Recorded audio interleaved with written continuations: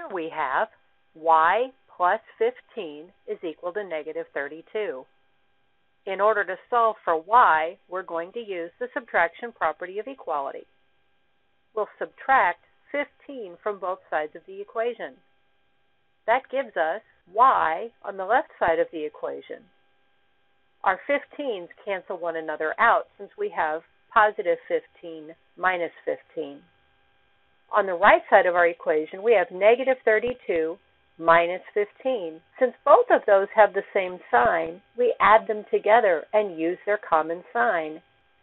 This gives us y equals negative 47.